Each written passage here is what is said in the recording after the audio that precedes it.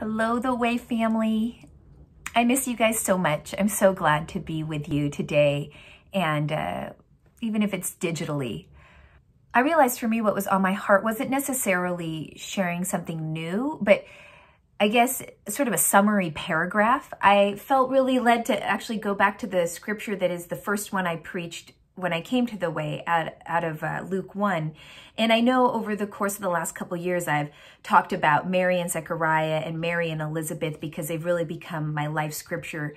And I just wanted to now take what I realize now is like kind of a complete thought of the last 2 years, how I came in holding this scripture and how as I'm leaving, you have changed me and taught me new ways to think about it. So, some of the stuff I'm talking about in the scriptures I'm referencing will feel familiar, and I hope that you'll give me that grace of being a little bit repetitive. I'm sort of been reflecting on this as a summary paragraph of some of my theological formation of my time at The Way, and so that's the journey I wanted to take with you today. Luke opens with this elderly couple, Elizabeth and Zechariah, who have been wanting a child for a long time. And for the Jewish people, this would stir a lot of memories because couples that are longing to have children is a really big part of their history and story. And so they'd be like, yes, this is us. We're a country that's waiting for a Messiah. This is a couple that's waiting for a child. Like, this makes sense that this is how Luke is starting.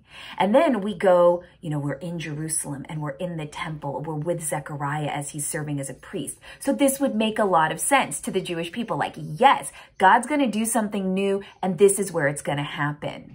And, I like to picture it like a movie, right? Like visualize it. So Zechariah is this older man, and it's helpful to know that this would have been a really significant day for Zechariah. You don't go in deeper into the temple every day to light the incense. There were 8,000 priests serving in Israel at that time, and they were divided into 24 different divisions, and each division had 300 priests, and the Abijah division that Zechariah was in would serve for 2 weeks out of the year. Every day, 56 priests would serve at the temple, and those 56 priests during the 2 services would draw lots.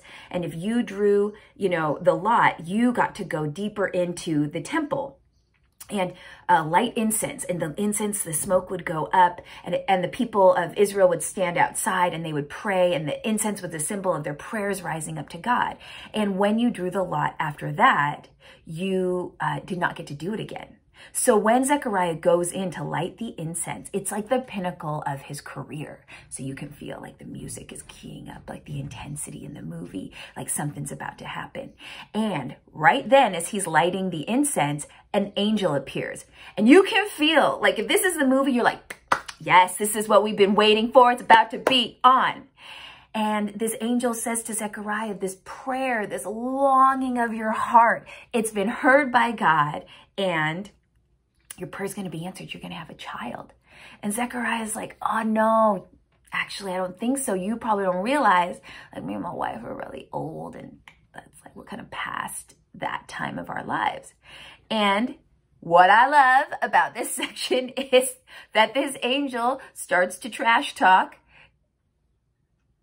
Zechariah about who he is. He goes, oh, I'm sorry, you must not know who I am. My name is Gabriel. Oh, you must not know where I came from. I recently came from the presence of the Lord.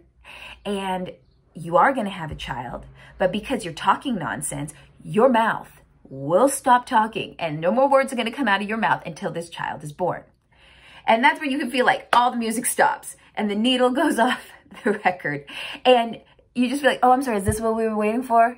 Is this what we've been waiting for hundreds and hundreds and hundreds of years? For an angel to show up and tell Zechariah it's on, and Zechariah to get it wrong. And then you have to picture the camera panning back. You have to picture the camera panning back from the temple, and then panning back from Jerusalem, and then panning back to that first city outside of Jerusalem, and then to that next tinier suburb outside of Jerusalem that nobody knows of, and then like that tiny little town where like you get a burger before you really hit the 5 for the long road trip down to LA, and then that town that you're like, does anybody live there? And that's Nazareth. So then we come up on Mary.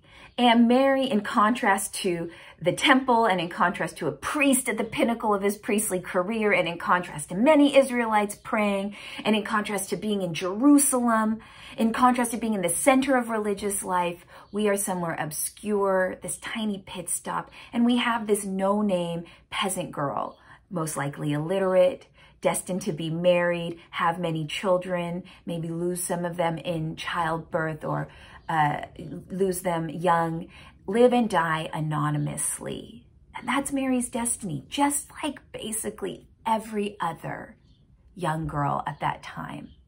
And the angel appears to her and says, you have been chosen to partner with the living God in one of the most intimate ways that you can.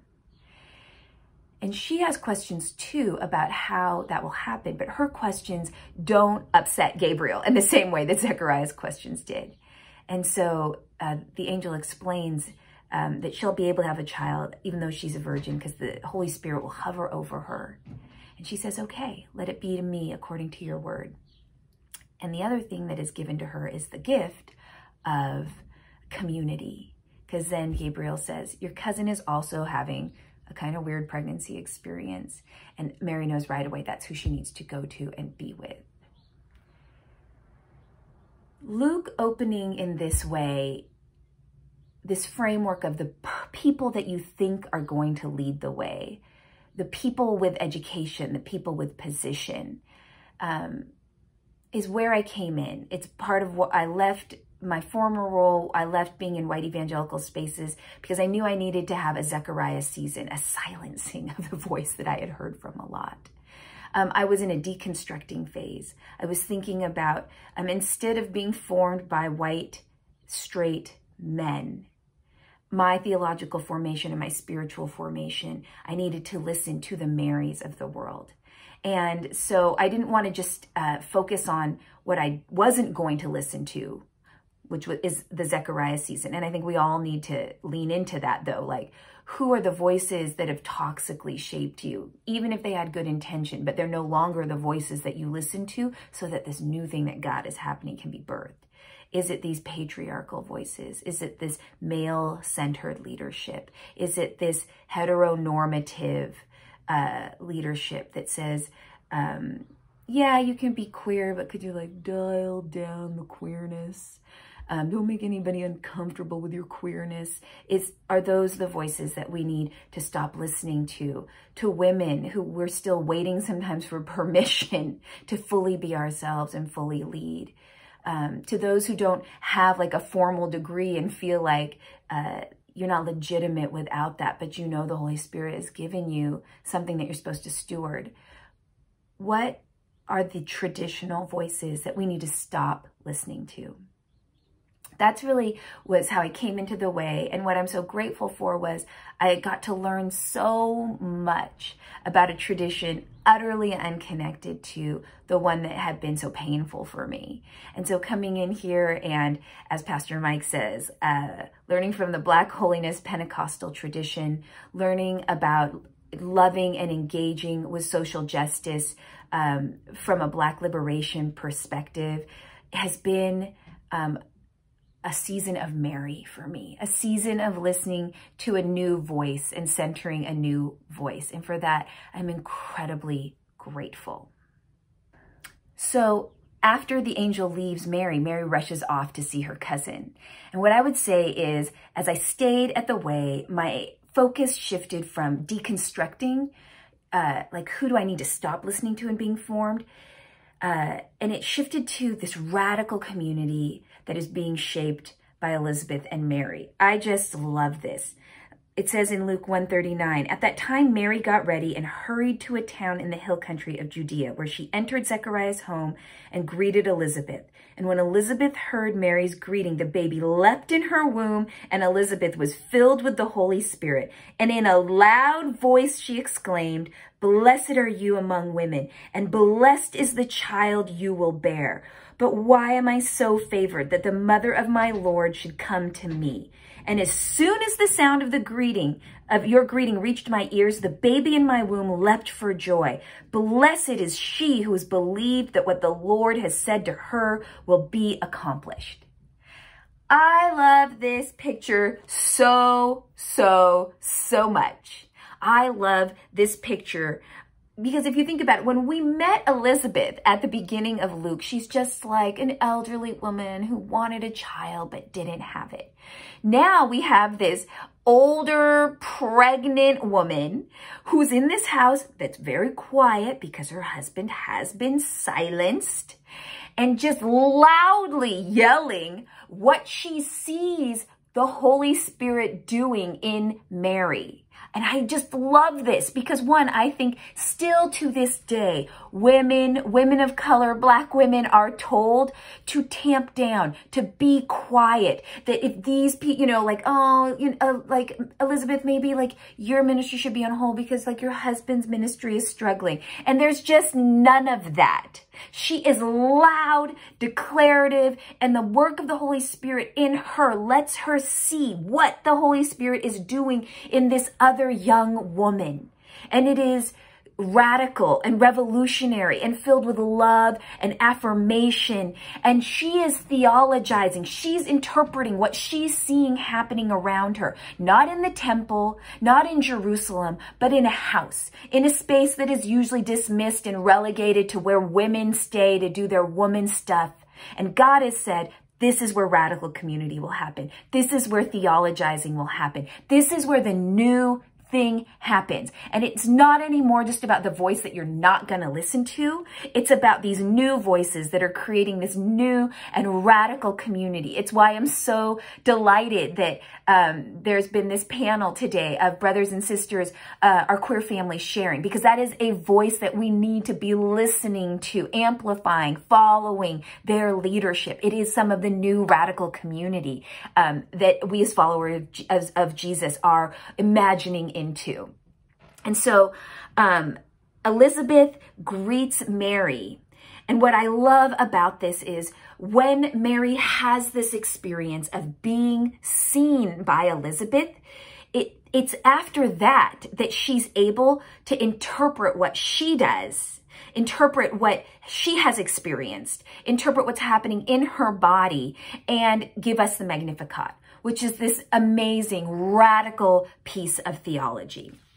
So I didn't know this about the Magnificat, right? But this is this amazing theological reflection that Jesus goes on to reference both in Luke 4 in his inaugural address and later in the Sermon on the Plain. But when she says, my soul magnifies the Lord, my spirit rejoices in God, my Savior.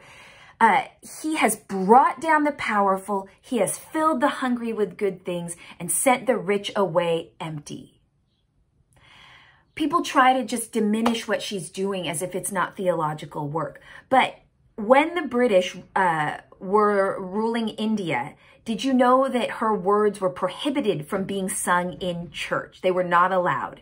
Because the colonizing power understood how radical it was. They understood that it was political. They understood that it was about justice and liberation. And so even though people have tried to be like, oh, that's just neat pregnant lady journal poetry, people in power know it for exactly what it is. In the 80s in Guatemala, there was a group of incredibly impoverished folks who were coming together for revolution, and they discovered Mary's words, and it was empowering them and mobilizing them. And because of that, the Guatemalan government actually banned any public recitation of Mary's words.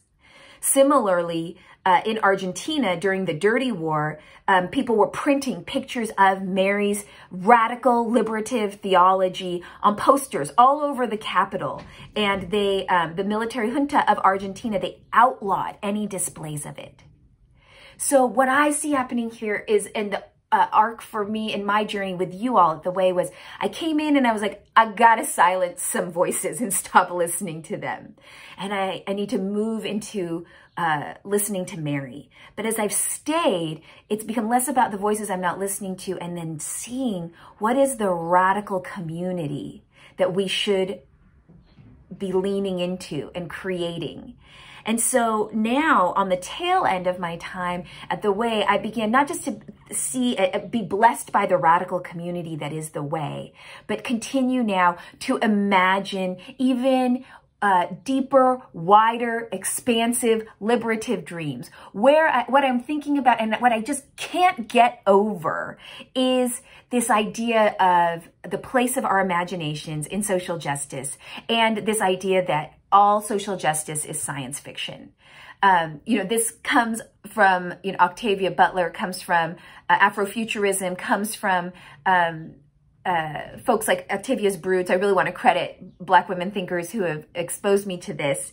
But the idea that social justice isn't reaching back for anything, but it's imagining a world that we've never seen. And so just like Mary and Elizabeth are creating a new kind of community and a new theologizing community that we've never seen, we have never seen before. I think as we are in this season of uprising and disruption, it is about, what is energizing me is, what is the big dream? So Octavia's Brood, on their website, they have this thing that says, the idea of visionary fiction allows us to move from asking the question, what is a realistic win, which is one that organizers ask, to what is the world we want to live in? And I just have been thinking about that because I don't just dream of justice for Ahmaud Arbery, though I do. And I don't just dream of justice for George Floyd or Breonna Taylor or Rhea Milton or Dominique Fells. It's not enough that the police officers are arrested or that they go to trial or that they are found guilty. Yes, I want that to happen, but I have dreams of a world where the end of anti-Black violence, where there's generations of people who don't even know what white supremacy is, what anti-Blackness is. I have spent more time recently just letting my imagination energize me because it is grueling and there is a lot that is so discouraging and traumatizing. But I do spend time thinking about what is a world, like what would a world without prisons be? Like I know I'm following the leadership, obviously, of those who have been dreaming these dreams for a long time. What would a world without guns be? Like, not just a world with fewer guns, not just like guns that shoot less than 100 bullets a second, but just a world where there are no mini murder machines. Like, let's just imagine it. I imagine a world, when I talk about women or women identifying folks, can you imagine a world where you put on whatever you want to wear and you walk out of your house at whatever time of day you want to walk out? You can go wherever you want without being hyper conscious of your context or fearing for your safety. Everyone I know says she can't imagine that world, but let's imagine it for a moment. Because what we want to build, this radical community, requires an imagination that is deep and wide and broad, so that when we're laboring away in the everyday practicals, we have that to hold on to, that we together collectively have a liberative dream and imagination. And one of the things I've been thinking about is that the dreams we follow, it's not just individual dreams, right? Because we live in an individualistic culture. So it can be easy sometimes to be like, oh yeah, what's my dream? What's the dream I'm going to do? Liberation doesn't come through just individualistic effort, right? We may have our individual place in that, but it is a collective dream that has to be labored for collectively. And the dreams we have to have are the dreams of those most on the margins, right? So when I'm talking to white folks, I'm like, well, we're not going to follow the dreams of white men, because even when white men dream about the future, they're still in charge, and the people of color are like decorative. if we're even there, and women are still just like emotional side pieces that motivate their great epic journey. It's not about the dreams of those in power, and it's not even just about our individualistic dreams, but it is the collective dream following the lead of those most impacted by unjust systems. So I love that right now there is Black folks most impacted by police violence and mass incarceration, the dream of abolishing the police and prison abolition is getting to be heard. I want to listen to the dreams of Indigenous disability justice advocates, because even when I dream dreams, I dream able-bodied dreams. When I want to dream dreams that are given to us by our trans Black women. Because when I dream dreams, I still dream cis hetero dreams. And so I want us to collectively listen to the dreams of liberation and justice that come from the most marginalized. So Afrofuturism has been helping me do that, and also Indigenous futurism. And so there's this beautiful quote that I wanted to share with you. It says, Indigenous futurism allows for everyday Indigenous peoples to restore their beings, bodies, genders, sexualities, and reproductive lives from colonial institutions, projecting decolonial love and kinship into the cosmos. I am obsessed with this quote. Indigenous futurism allows for everyday Indigenous peoples to restore their beings, bodies, genders, sexualities, and reproductive lives from colonial institutions, projecting decolonial love and kinship into the cosmos. As I imagine a liberated future, I follow this idea of projecting, spreading, sharing decolonial love and kinship. To me, that is another way of talking about the Holy Spirit, which is just and liberative and isn't colonial, but is this, I think the Holy Spirit is so much connected to our imaginations. And I know that you've been in this season of little fires everywhere, and that this idea of expansive decolonial love, I just love it. And it's a part of my dream of the radical community that we're leaning into and living into.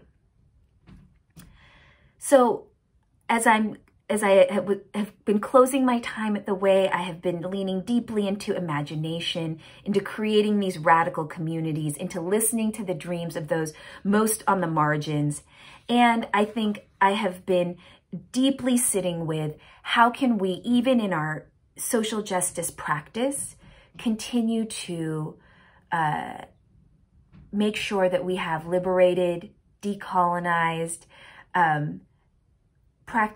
methods of leaning into social justice that aren't beholden to patriarchy, that aren't beholden to heteronormativity, that aren't beholden to these patterns, I think, of workaholism, of martyring ourselves for the sake of the cause, that we have to pursue justice now in ways that embody the values of the community we want to see come into existence, that it can't be something that we will manifest later if we're not living into it now, particularly for women of color. And I've said this many times, and I feel like I just have to say, it's what I want to close with, is for women, and particularly the amazing, amazing Black women who have welcomed me into their lives and stories at the Way.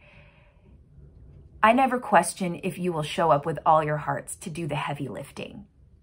You always do.